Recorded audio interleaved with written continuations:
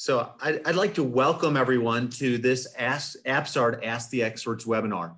Our topic today, as you all know, is going to be telepsychiatry and digital interventions on medication management and therapeutic treatments. My name is Dr. Greg Mattingly. I'm going to be the moderator for today's webinar, and I'd like to make a few introductory comments about our faculty. So our faculty today is going to be Dr. Mark Stein. Many of you know him. He is our former president of AppSARD. He's director of the ADHD and related programs, the Pearl Clinic at Seattle Children's Hospital, and professor of psychiatry and behavioral sciences and pediatrics at the University of Washington. He is the past president of AppSARD and the 2017 recipient of Chad's Lifetime Achievement Award. Dr. Stein has authored over 100 peer-reviewed publications, an associate editor of the Journal of Attention Disorders and the Journal of Child and Adolescent Psychopharmacology. He's a good friend, he's a good colleague, and welcome back again, Mark. Dr. Sibley, Dr. Maggie Sibley, is a newer friend. So Maggie and I did a presentation for the ADHD World Federation this past summer on the topic of COVID and how it's affecting our families and our children. We've invited her back to join us again for a delightful presentation. For anybody that doesn't know Dr. Sibley, she's a licensed clinical psychologist at Seattle Children's Hospital, an associate professor of psychiatry and behavioral sciences at University of Washington School of Medicine. Her research focuses on development and testing of effective and engaging interventions for adolescents with ADHD. She receives grant funding from the National Institute of Mental Health, has authored over 80 publications on ADHD, and has published a comprehensive guide to treating ADHD in teenagers, which was published in 2016. In addition to all those things, Maggie is a wonderful presenter and a great teacher. So I think we're going to enjoy hearing from her. And once again, pleased to have both of you join us. Before getting started today, I want to review a few things with you. Down at the bottom of your screen, you're going to see a question and answer session. Please feed me your questions and answers. At the end of a presentation by Dr. Sibley and then Dr. Stein, we're going to have a Q&A session where we're going to have, about 15 minutes to answer questions that you come up with as you watch these lectures. So send me your Q&As and I will try to get to as many questions as we possibly can.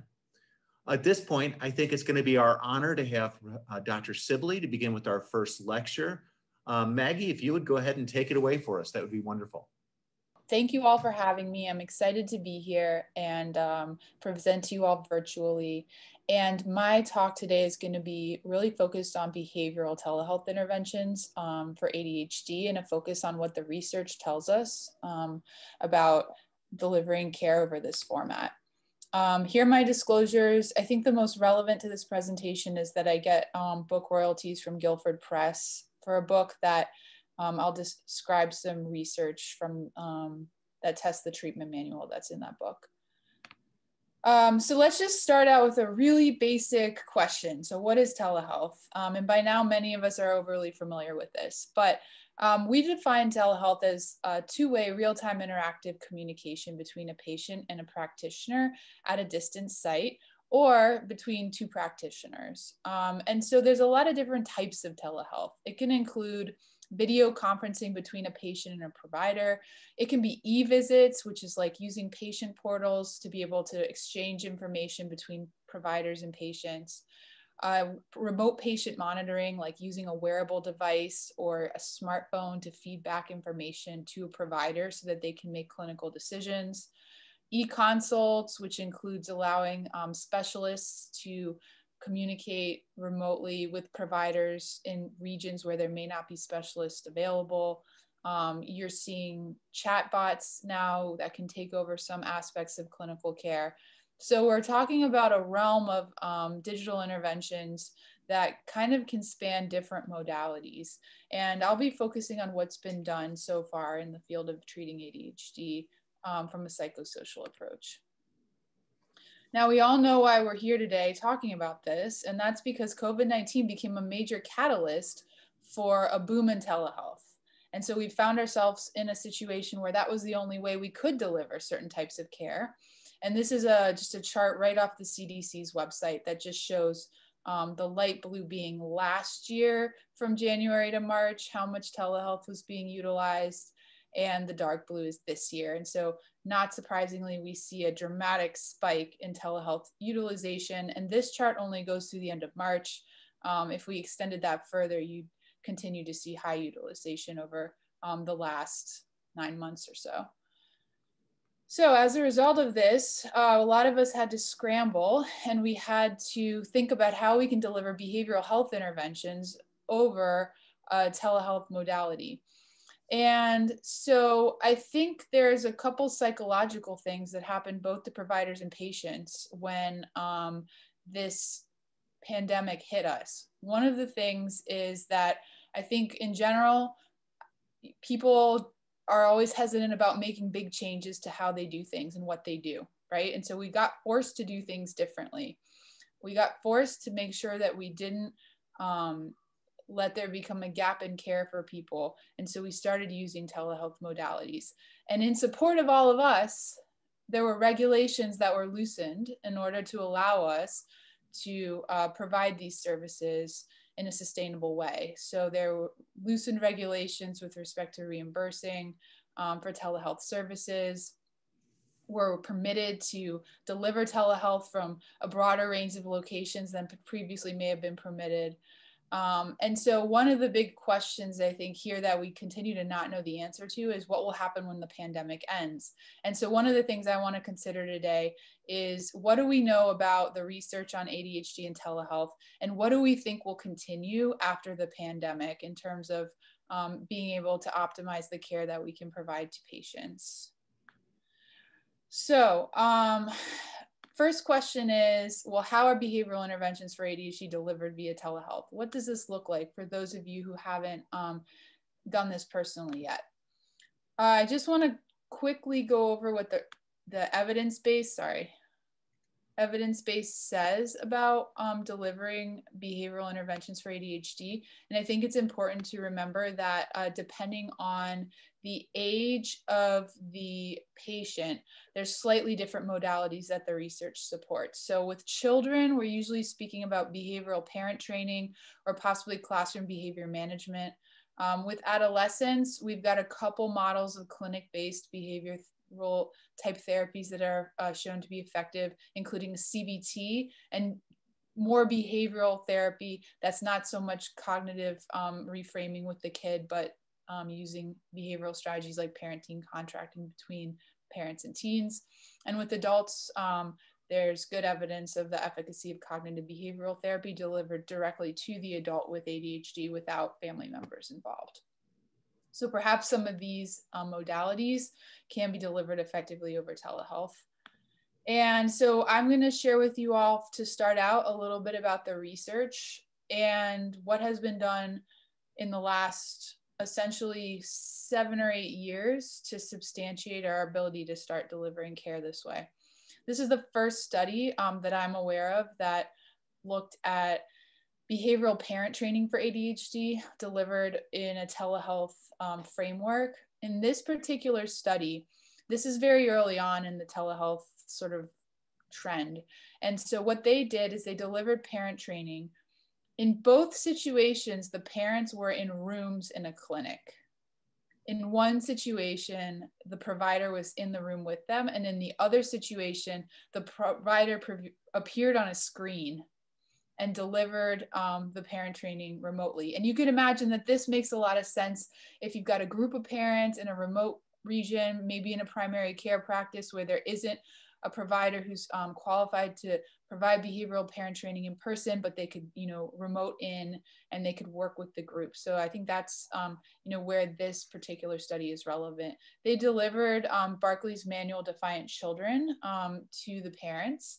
And what we learned from this study is that the treatment was equally effective, whether or not the provider was in the room or on the screen with the families. So this was our first sort of litmus test of whether we could deliver behavioral interventions for ADHD over a telehealth modality. And I think what we learned is that the telepresence, which is a term that we use in the research to describe feeling like somebody's really there with you or not, did not undermine the ability of the behavioral parent training to be effective. So this is a good signal for us. We have another study that Mark is going to talk a lot more about, and I'm just going to present one brief slide on it. And this is a kind of a combined treatment study. So these telehealth services in this study included both pharmacological treatment and behavioral parent training treatment.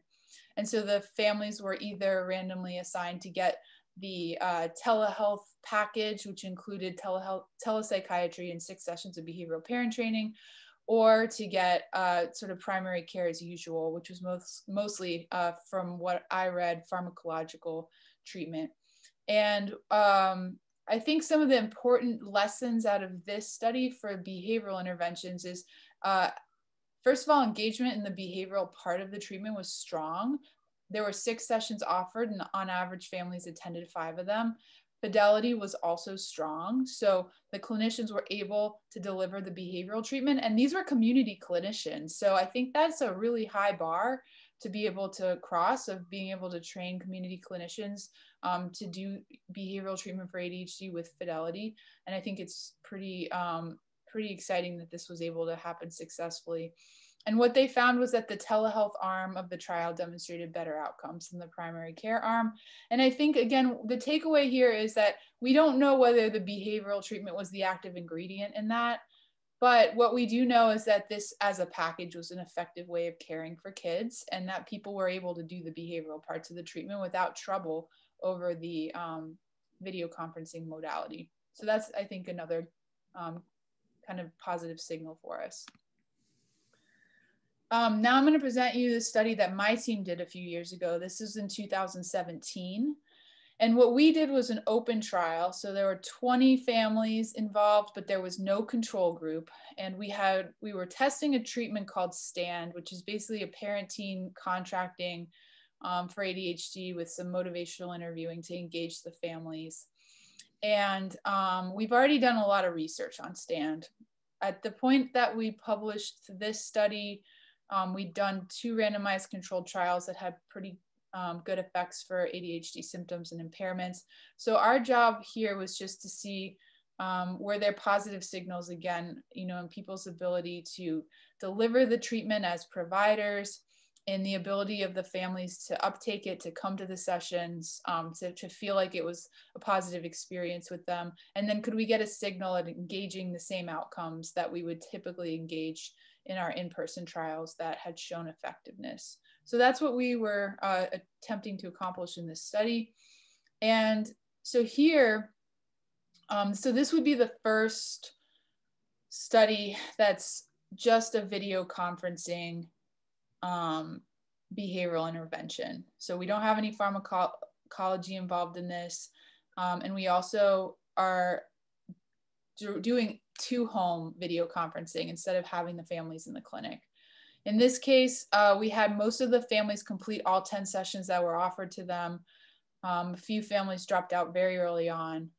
And we also had, in Stein, we're really focused on getting people to practice what they're learning outside of the session. So here we were able to get pretty high hit rates for people practicing the skills, very similar to what we would see in in-person trials.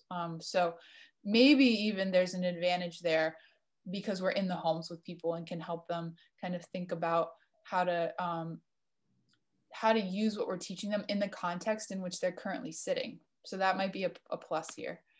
I think it's important to mention that there were some limitations to this approach. So people had privacy concerns. And I think, as many of you probably know from delivering telehealth now, that often looks like other family members barging in, not being sure if you can find a private location in the home, having people call you in the middle, on your cell phone in the middle of the treatment. This study, we collected the data from 2014 to 2015. So there may have been more tech problems back then than there might be today, because I think our internet technology is getting stronger every year. But it is worth noting that you may lose minutes of treatment time if you're dealing with tech issues, and also home disturbances. People getting up in the middle of treatment to go change the laundry or something like that, right? So those are some of the things that maybe create a limitation here. But in spite of those potential barriers, the clinicians who were doing this treatment had high fidelity scores overall, a little bit lower than what we saw in person, but certainly high enough to feel like you were doing the treatment with integrity. And that goes for both the content fidelity, which is what they talked about, and the process fidelity, which is how well and how skilled the therapists used the motivational interviewing skills that they were trained to use. And something I found interesting was that over the telehealth modality, the parent alliance with the therapist was pretty strong off the bat. Most of them were, approaching 4 out of 5, 3.5 to 4 out of 5. The adolescents were a little bit weaker at the beginning with their alliance with the therapist over the video conferencing.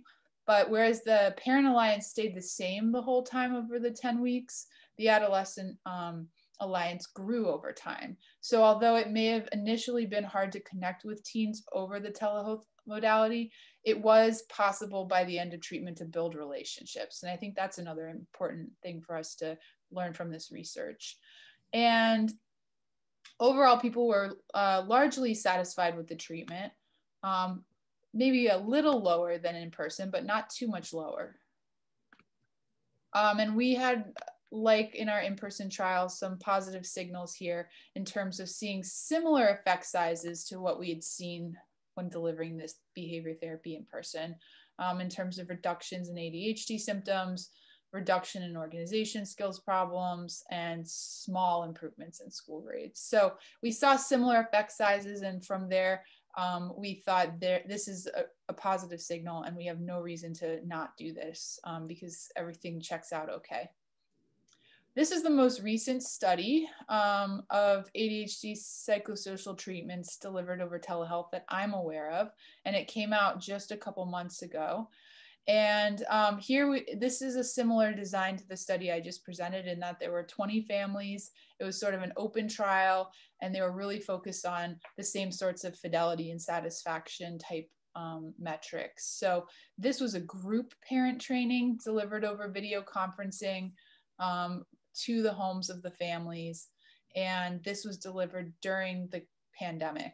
And what they found was similar to the other trials I presented. Fidelity was high, satisfaction was high, and the caregivers gave some qualitative feedback.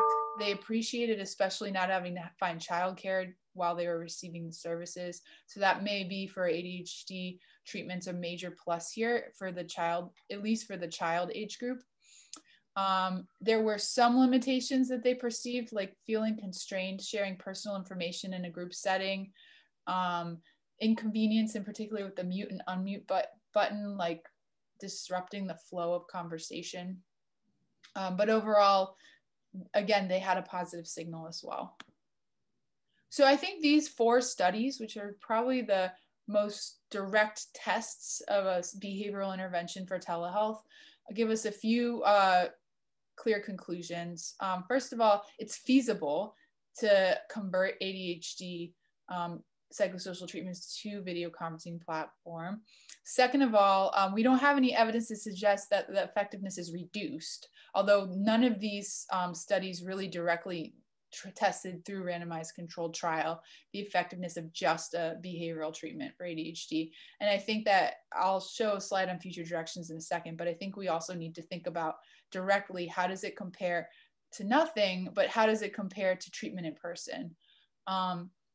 And I think that we do have to think about what works for whom and why. So feasibility might depend on things like technology barriers. Do people have stable internet connection? Is this a chaotic home setting where it's hard for families to focus versus quieter settings, people with good internet?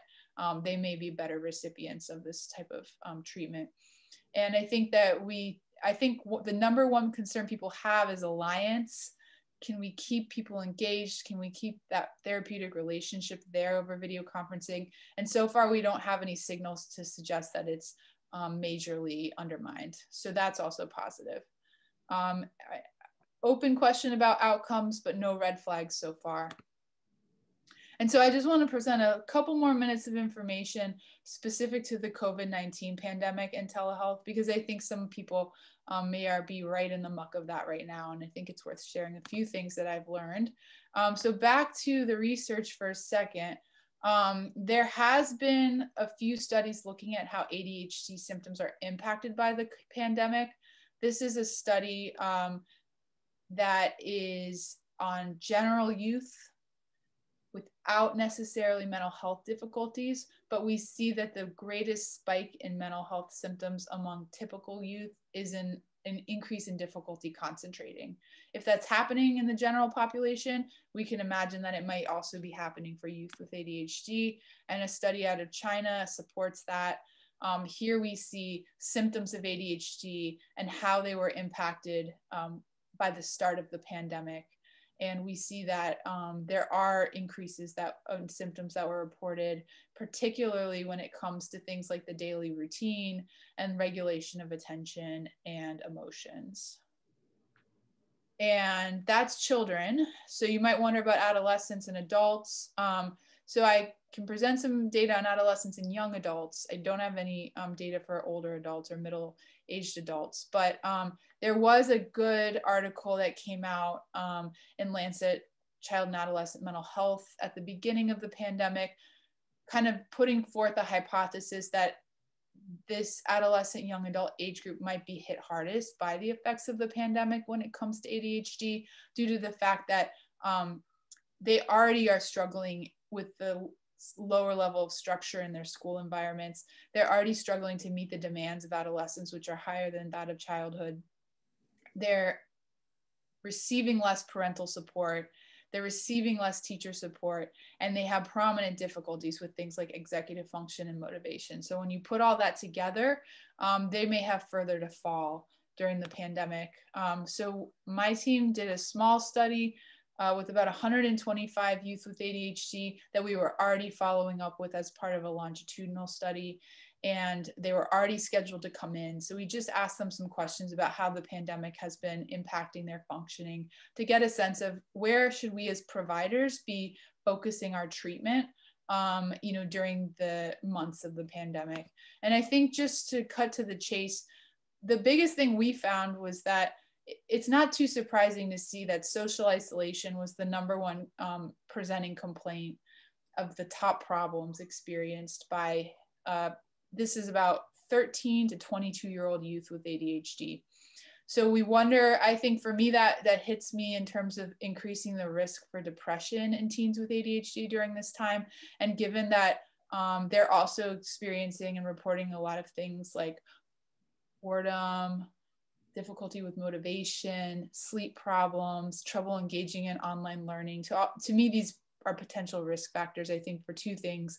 One, maybe depression, and one, school disengagement, which if the kids are older, if they're in adolescence, if they're in high school, that could be a real kind of tricky situation where they have the temptation to drop out of school if it's not going well if they're 17, 18 years old. So something to keep an eye on. ADHD symptoms appeared to be increasing during the pandemic for this age group in this particular study.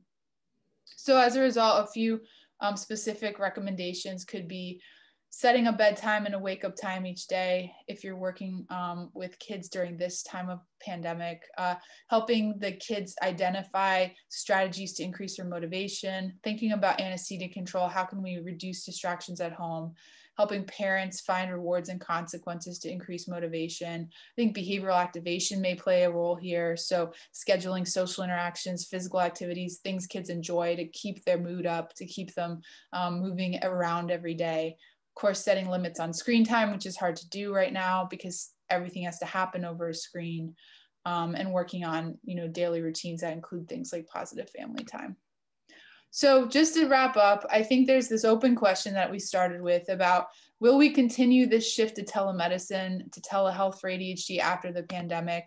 I don't know, but I do know a couple things. First, there are some benefits. If you're a provider and you're using video conferencing to deliver care, you've got a couple interesting new features that you can use, like being able to mute people, kids in particular who may be being inappropriate and disrupting the group, being able to chat for participants to kind of say something to you as a provider in the chat, especially in a group setting, and being able to kind of selectively control when you respond to things, using a poll, being able to use breakout rooms or people go into smaller groups and talk with each other. So these are cool features. They could really help, I think, with engagement in some cases. And so I think we can be creative. We can maybe enhance our treatments in certain ways with the features that video conferencing gives us. We may solve some barriers to treatment. These are the top 4 barriers to treatment, according to a couple of reviews on the topic for ADHD. And I think in particular, these structural barriers are obviously potentially helped by telehealth. And that might include things like driving to the doctor's office, lack of time to have appointments, not letting to sit in the waiting room. But again, we have obstacles, and these are field-wide. They're not specific to ADHD. But we do need to prove that outcomes are just as good with telehealth as they are in in-person care. You know, there are going to be concerns about, is this as profitable to insurance companies? Can we keep the telehealth safe from HIPAA violations? Can we keep it safe from fraud? And can we work with stakeholders who might stand to lose from this in order to make sure that they can gain from it if we go in this direction? So I would say the biggest future research directions here are, first of all, we don't have any trials, if you didn't notice, of treatment for adults with ADHD delivered over telehealth. So that's a major gap in the research. We need more RCTs that are strong, internally valid comparisons of telehealth care compared to non-telehealth care. And also, if we want to be compelling as a field, we have to focus on cost savings and cost benefits, because there are stakeholders that have a lot of power in whether we're able to continue to use these modalities that care mostly about costs. So we have to be thinking about what kind of impact do we have more broadly from a public health perspective if we shift to this type of care, including utilization.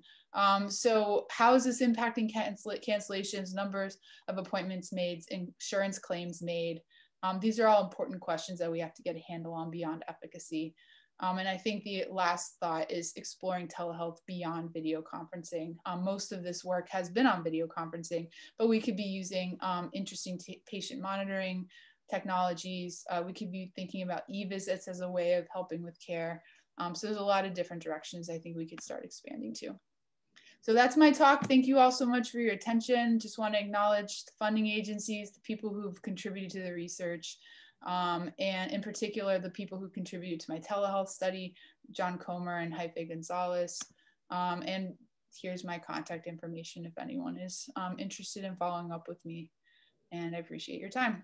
Yeah, there was a wonderful article that came out, I think just last week in JAMA, that looked at the academic difficulties of grade schoolers and high schoolers across the country. And it looked at the increased mortality rates to be expected, years of mortality due to academic underachievement because of what's happened during the pandemic. And so they looked at the effect in the grade schoolers and the high schoolers. They were expecting between 3 to 9% more high school students will not graduate from high school as a result of missing classes during the pandemic. There was a study that just came out Monday in Fairfax County, Virginia, a very nice county just outside of Washington, D.C. 18% of the high school students had 2 or more Fs in core subjects, and children with special education assignments, special education affirmations, 40% had 2 or more Fs in core subjects. That's triple the rate that it was a year ago. So when we think about our patients who come to us that are already academically, challenging, that are struggling, that are emotionally challenging, I think these interventions have never been more important. Mark, take us through your research and kind of some of the exciting things you've been working on. Okay, great. Thanks, Greg, and thanks, Maggie. Just want to highlight some of my disclosures, which I don't think any of them are really relevant to this talk, but anyway. I'm going to talk about COVID-19 and its impact on ADHD youth. You already heard a little bit of that.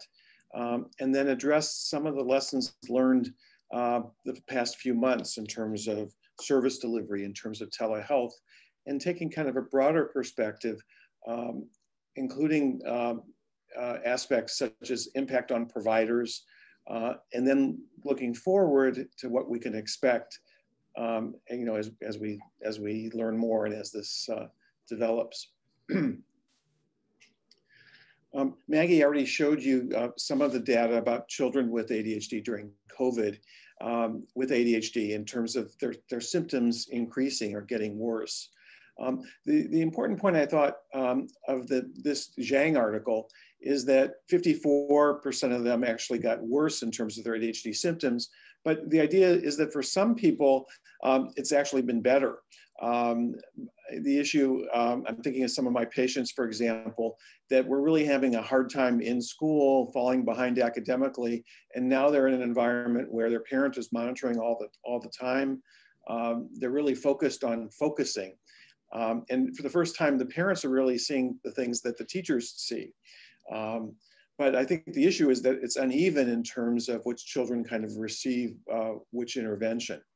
But overall, we're seeing more severity in terms of ADHD symptoms and comorbid symptoms that come along with it.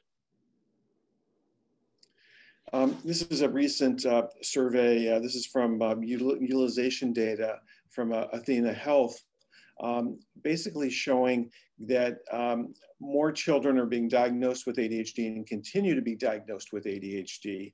If you look here at the increase, I'm going to show a lot of slides with the kind of the same trend. This is the orange is current year, COVID year, and then the blue is last year. And you can see last year, in terms of number of people re-diagnosed with ADHD, was pretty stable. But with the onset of COVID, we're seeing more people that continue to meet diagnostic criteria for ADHD. We're also seeing more prescriptions, more ADHD prescriptions. This gray line kind of highlights, actually what Maggie was showing was the adolescents with ADHD having more attention and concentration problems. And the biggest group that received a new prescription was male adolescents with ADHD. And you can see this marked increase in the number of them that are receiving a stimulant medication dose. So, you know, we have this huge problem of more ADHD and more severe ADHD, and the impact on providers and how to deliver treatment. Telehealth, it's been the perfect storm or the perfect opportunity for telehealth. This is a presentation that we made at American Academy of Pediatrics in terms of our experience at Children's National Medical Center in Washington, D.C. So just interesting, in 4 years, there were 1,600 telehealth to home encounters, and about a third of them were for mental health. In COVID, the first 4 months of COVID, we had 45,000 telehealth encounters, slightly less for mental health. When we look at the diagnoses of the individuals that were receiving it, the ADHD percentage was pretty stable, it was about 13%. But what we really saw a marked increase was anxiety, again, highlighting the increase in comorbid anxiety in people with ADHD. So one of the issues in service delivery is, you know, is it unequal, or is there a change in terms of the people that we see, especially when you think about, you know, access to Wi-Fi. At least in the experience in Children's National Medical Center, there wasn't a difference in terms of socioeconomic status or race in terms of pre-COVID and post-COVID. So basically the same people that were getting telehealth services then are receiving them now. Some qualitative things we heard was the benefits. People really liked, Maggie called these structural barriers, the reduction in structural barriers, not having to go through traffic or parking. And people feeling like they really connected with their provider in the comfort of their own home, not having the artificial situation of the clinic. Maggie presented some of the research on telehealth. So we're doing it. You know, does it work? This is the most comprehensive study that some of my colleagues at Seattle Children's had done. And I think the important thing about this study is in some ways it kind of mimics the MTA study. And was based on the idea that for many children, combination treatments, combining medication and behavioral parent training had the impact on the most outcomes. So in this trial, which was a fairly large trial of 111 kids in one group, 112 in another, it was done in rural Washington areas using many different pediatric providers. And it was school-age children with ADHD. And what they did is they compared this hybrid telehealth, where the telehealth, the Psychopharmacology was done via telehealth in terms of 5 sessions. And the parent training was done live. So that was the hybrid model. But the supervision and the training of the providers was done remotely. And what they did is they compared children that received this hybrid combination treatment with those that received one telehealth consultation and recommendations made to the primary care physician. And this is a summary of the outcome in terms of ADHD symptoms. What their target was 50% reduction in ADHD symptoms. And basically both treatments were effective in reducing ADHD symptoms, but those that got the combination of the telehealth medication and parent training had the most marked improvement, where at 25 weeks, about 20% of them still met full criteria for ADHD in the combination group versus about 40% in those that just received the one consultation. But again, everybody did better, which is really encouraging, and especially those with comorbidities like oppositional defiant disorder. And then when you look beyond the child to the caregiver, the benefits were more marked in terms of caregiver depression, stress, family empowerment. All those things improved much more in those that received the combination treatment. Now here are some data from the same study on teacher ratings. And here there was really not a difference between the two treatment interventions. Now there are always problems with teacher ratings in terms of incomplete data or different years, but one of the interpretations is that to really impact school, the medication consultation arm really had a pretty significant benefit. So now I'm going to talk about, again, our experience at Seattle Children's with home-based telehealth, and just, a few different things have happened this year. COVID-19, the first virus case report was in January, and then Washington was one of the first states that were hit, in late January. And March is really when our department really made a major change in terms of moving to telehealth. A lot of people worked very hard in terms of the credentialing and the training and the moving all of our treatment services to telehealth. And by March 20th, 67% of the visits were occurring by telehealth.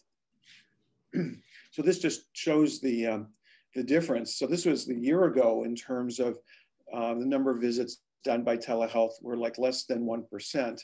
And then, this spring we got to 98, 99% delivered via telehealth. So huge, huge difference. One of the significant improvements was in the no-show rate, which was really cut in half with telehealth. So our no-show rate went from an average of about 20% in the year before to 10%. So families are always at home and it's easier to schedule, which is great. Again, looking at the impact on who we're seeing, not much of a difference in terms of payer mix. We're seeing about 2/3 commercial and about 1/3 public insurance. So now I'm going to talk about the impact on providers. So we did a survey where we just asked the providers in our clinic, the Pearl ADHD clinic, and the providers felt that the telehealth interventions were pretty effective. And 90% felt they were the same or slightly less effective to on-site care. And this is a survey of our providers, who are psychologists and psychiatrists and nurse practitioners in the Pearl Clinic. They were more divided, though, in terms of access to our care, where actually, several of them felt that people didn't have as much access to services. But overall, families were pretty satisfied with the care that they received. The families did qualitatively report difficulties with connection, difficulties with confidentiality. I'm thinking of the families that, you know, have to leave the house and go out in the front yard, and then there's no service there, or they're calling in the car, and all the challenges in terms of the distractions at home. But really the benefits were really significant in terms of scheduling, access to care, being more comfortable interviewing a child at home. I love being able to see the interactions between a parent and a child. When I'm interviewing the parent and we ask the parent to give the child something to do while we talk, and you actually see the interruptions and the difficulty settling limits. And it's so different than the artificial situation in the clinic. It is stressful though to providers transitioning to in-between tasks. And then we asked the providers how productive they were. They felt that they were pretty productive in terms of working with families, but more stressful in terms of the excess paperwork that they had to do. And a lot of that was the family's not there, and then calling them to make sure they had the right Zoom invite. And all those things took longer and were stressful. So I think we're looking at a book, and we've just really seen the first chapter. We're just now looking at the acute effects of COVID-19. And the first chapter suggests that we're seeing more ADHD, an increase in severity. We're seeing more stimulant prescriptions in certain subgroups, especially the teenage boys. We're also seeing more mood and anxiety symptoms. And in response, we're seeing a rapid expansion in telehealth. The early returns are that there are some unique benefits. We're seeing the same populations that we were seeing before. The worry, though, is that we're not seeing those that have the most severe ADHD and those that are most at risk. And our underserved communities are probably more underserved. One of the concerns is that we really have no data on combination treatment, which is what we think many people need. And we're seeing probably more unimodal treatment, either the behavioral treatment or medication alone. There are also concerns about the sustainability. Even though people find the sessions valuable, the overall volumes are less, and the reimbursement rates, at least now, are lower. I'm in a teaching hospital, and we're not able to, for example, to charge for telehealth visits conducted by a postdoctoral psychologist. So that really is a strike against training, which makes it more difficult, even though we need more providers that are trained. I think the next chapter is what is the cumulative impact of the pandemic? Looking at other tragedies, which are very different, thinking of 9/11 and hurricanes, where people are displaced for short periods of time. There are very significant impacts on their mental health, on their academic achievement. This is the first opportunity that we're going to have data to look at what are the impacts on the impairments that ADHD families have in terms of academic underachievement. And again, many families with ADHD don't just have one child with ADHD. There's such a high rate of other psychiatric and medical comorbid conditions in families with ADHD. And then we're also seeing this increasing negative health behaviors. It's not just social isolation, it's more sedentary behavior. It's not being able to work out. All the protective factors, the natural protective factors aren't there anymore. And then how do we adapt ADHD management in this situation? How do you diagnose individuals without, for example, teacher ratings? Our treatments, we're revising our protocols. Now maybe we're focusing more on, for example, medication treatment during online treatment, as opposed to longer throughout the day. But how do you substitute activities in the day and physical activities? And one of the things about clinics is we're able to coordinate care among disciplines. How does that happen remotely? We don't know. And then kind of the scary thought, not to be really worrisome, but we really don't know anything about the direct impact of COVID-19 on ADHD-like symptoms, on cognitive and behavioral symptoms. children being born now, or and how is that going to be different? Lessons learned, from the last pandemic, which was, before my time, 100 years ago, but really this was instrumental in the development of ADHD. After the encephalitis pandemic in 1919 and 1920, when hyperactivity, restlessness, motor disturbance, and twitching became a syndrome. And then in Europe, Kramer and Pollnow really identified hyperkinetic reaction of childhood as a sequela of that pandemic. So this is an exciting time. We're moving quickly to adapt, but we really have a limited knowledge base. I guess the exciting thing, and a role AppSART can play, is disseminating knowledge quickly, which I think is going to be helpful to everybody. I'd like to just end by thanking my colleagues who are helping in the effort to study effective treatments and the impact. Thank you. One of the things that I see as a particular challenge in the clinical world is right now when you look at a lot of the clinical data sets with Blue Cross, United Healthcare, Intermountain Health, when we talk about telehealth for psychiatry, somewhere between 40 to 60% of visits right now are occurring without a video component. In some of the studies, it shows that the majority of visits have no video component, and the highest rate I've seen is that 40% of the visits have no video component when you look at mental health care across the country. Do you think it's adaptable to do just phone-only visits? I know my therapists have had to do that with some of the patients. So how adaptable is this data to a telephone-only visit? I know we're not getting all of the feedback, but kind of give us your comments there about how we might use that kind of technology in the real world. Well, I think, again, we have limited data, and so we're sort of making generalizations. But I think that we do have quite a bit of clinical experience using phone contact, especially for stimulant medication titration. I mean, there have been a number of algorithms developed where you have an initial visit and you make phone contact, and then you try to assess side effects and adjust dosages. And I think, many clinical trials have done that for some time. I think, and Maggie can probably comment more on this, but for psychosocial intervention, I think it's much more challenging to just have the audio input. I agree. I think that the first bar we would need to pass is engagement, whether we can get people to engage at the same level over a non-video telehealth modality.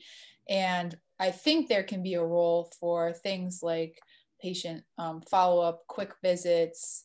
I think there could be a role for it, but I don't think it could be a replacement at this point without seeing data for what we can probably do over video conferencing. One of the questions we had that came in, and it talked about the role of comorbidity during the pandemic. And I think, Mark, one of the studies you showed is that, the interventions where you actually had some of the best benefit was when you had comorbidity involved.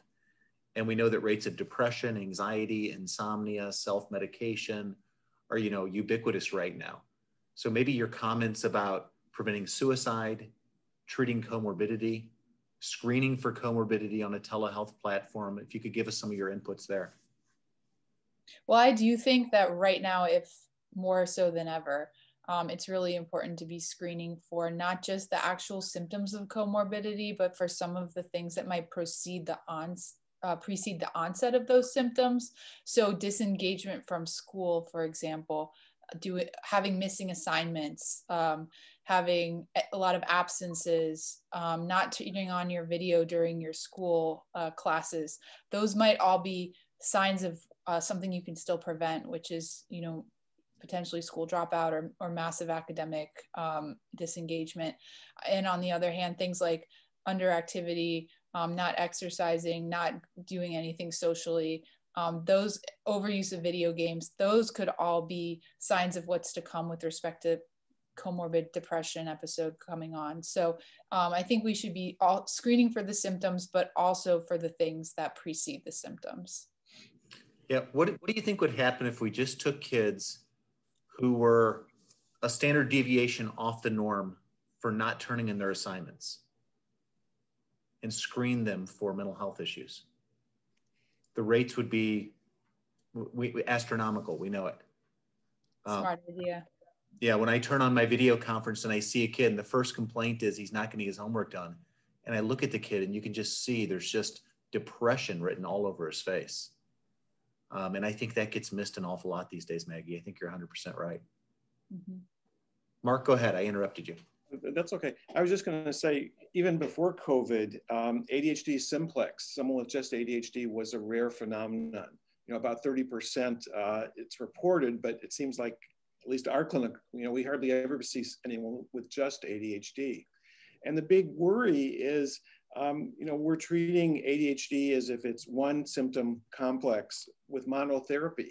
And we know that, especially with comorbid disorders, are not going to respond to one single treatment. And it's just so difficult in many places to find evidence-based treatment targeting the other disorders. And just like, you know, there's been this move to telehealth, maybe this is the time to circle the wagons to look at our healthcare systems where we can find ways with telehealth to provide more evidence-based services. I mean, one of the things that we've noticed in Washington is that now we're able to see people not just in the Seattle area, but for example, I had a patient yesterday in Yakima, which is a few hours away, and we're able to provide parent training and medication consultation remotely far easier than we were before. But does everybody have access to those services or those treatments? No. So this is the time, I think, really to try to amplify our reach, and especially training, so that there are more people that can do this. And that's why I think it's really exciting that AppSART is really spending a lot more effort in training. And with the upcoming meeting, I think there's going to be some special sessions to bring in new people and to focus on training. Mark and Maggie, do you have any new updates on what we can expect as far as prescribing stimulants via telehealth once the pandemic is over?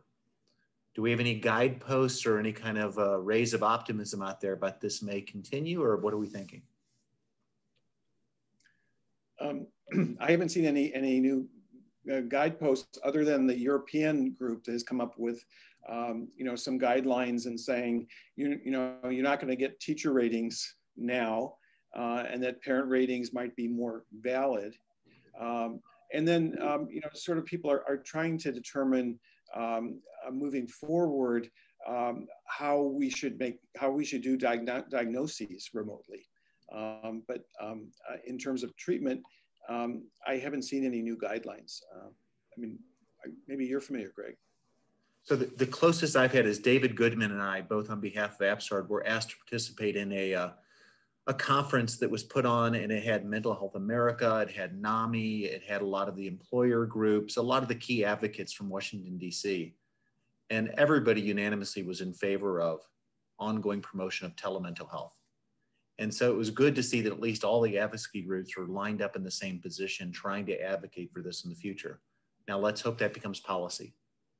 I think the things going against us, Maggie, is, you know, United Healthcare right now, Optum, is developing their own mental health platform, their own telehealth platform. And they keep threatening the clinicians must use their platform in the future. That was going to start in October. Now it was going to start in December. I think now it's moved off to next year. But they were mandating for all United Healthcare people, you had to transition to their platform, log into their platform to see anybody with United Healthcare, and they were going to give lower reimbursement. One of the other questions that came out of the audience was, what do we know about reimbursement? Mark, you mentioned that there's some barriers to reimbursement. Right now, we've been pretty pleasantly surprised by reimbursement. What have we seen as the challenges? What have we seen as the struggles? Maggie, what have you seen for, you know, therapy through telehealth?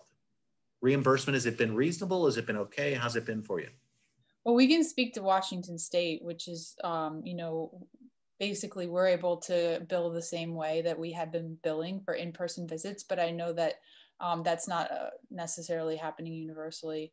But I do think there is a threat long-term that eventually that may no longer be able to happen. And if that is no longer able to happen, if telehealth is being reimbursed at lower rates, then the incentive structure for using it changes. And, you know, the reason it's being billed, potentially could be billed at lower rates, makes a little bit of financial sense. You don't need a building. You don't need necessarily a person to check people in. So the overhead associated with telehealth is lower.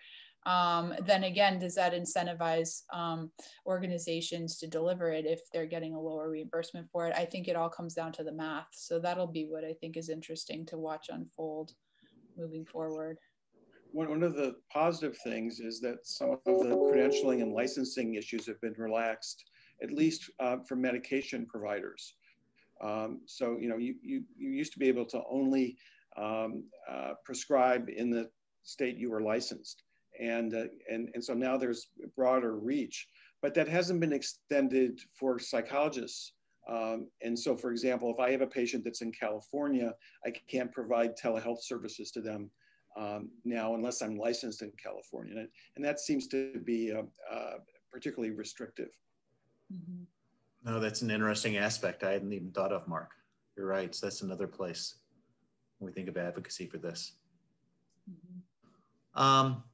Any other questions that come from the two of you? Questions that kind of, when you think about the future of this and how we can use it to our advantage, places we have to be careful. And Maggie, when I looked at your studies on engagement, I was struck by that for a lot of my patients, engagement has been very good. But there have been certain patients it's really been a challenge. Mm-hmm. Some of my patients that have high functioning autism or Asperger's, the engagement there can be quite difficult. But for some of my patients with social anxiety, they've done really well through telemedicine. You can tell, and they say, I feel safer with this. I feel more comfortable. It's a little easier to find my words and talk to you when I'm sitting here in my own comfortable house and my couch and all those things.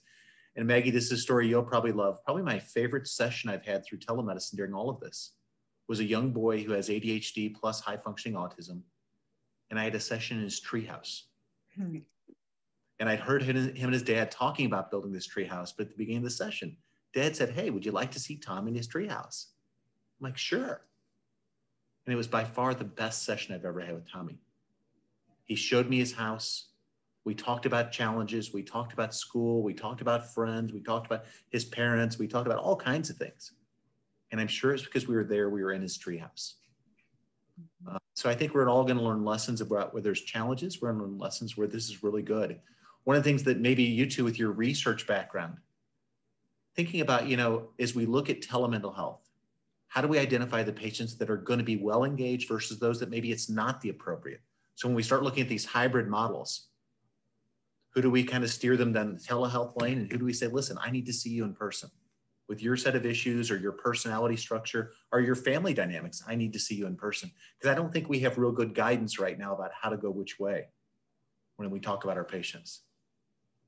Yeah, that variability is clear, though. I can speak to the fact that we're running groups at Seattle Children's right now where there's a parent group and a teen group, and the parents are engaging excellently, whereas the teens are really hard to engage in that format because they're alone in a room and they can switch to other browsers, much like they do during the school day. And so even just, you know, the developmental level of the person and some of these broad brush strokes characteristics can really define, I think, who's best for the care beyond just individual, you know, differences between people. Mark, any final comments before we close it up for the day? Yeah, I guess I just think that it's impressive the way mental health providers have stepped up to the plate and trying their best to confront these changes to do service delivery. I mean, this is an incredible stress and strain on everyone. And I've just been really impressed by how everyone is trying to adapt during this time, which is impacting their families as well. I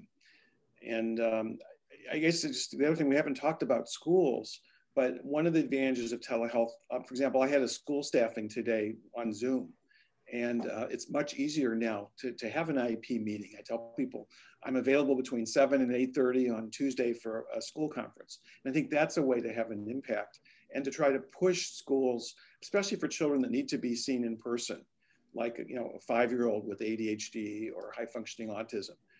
They're not going to benefit from remote learning. and we just need to advocate to get them in school. Well said.